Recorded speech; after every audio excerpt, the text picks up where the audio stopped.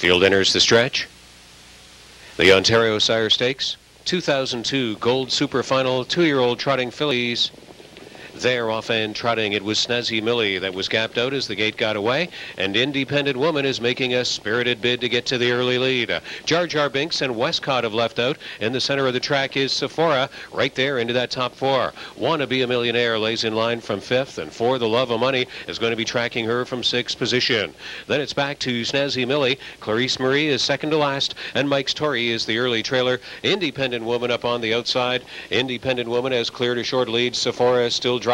WESCOTT back at the inside third. Jar Jar Binks was 4th. Wanna Be a Millionaire 5th into the backstretch, and For the Love of Money sits in line from 6th. The quarter was 29-1.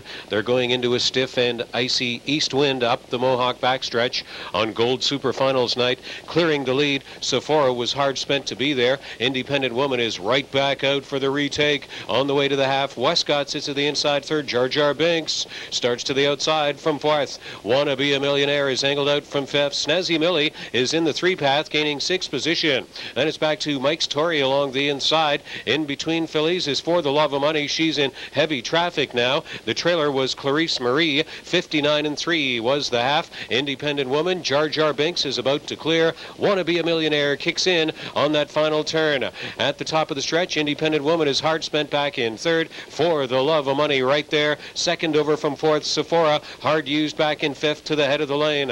Jar Jar Binks on the inside. On the outside is Wanna Be a Millionaire, 130-4, and they turn for home in the Gold Super Final. 2-year-old filly trot of 2002, Wanna Be a Millionaire, has taken the lead for John Campbell, but they still have more than an 1/8 of a mile to trot. For the Love of Money was endeavoring to track her throughout the race. Snazzy Millie has joined the late action. In the center of the track, Clarice Marie is bursting on past. Here comes WESCOTT on fire on the end of this. Clarice Marie, WESCOTT, Clarice Marie, WESCOTT might have got it on the line in a mild upset. Clarice Marie was right there. Wanna Be a Millionaire 3rd in 2 minutes and 4. Looks like WESCOTT has collared a Gold Super Final with Trevor Ritchie.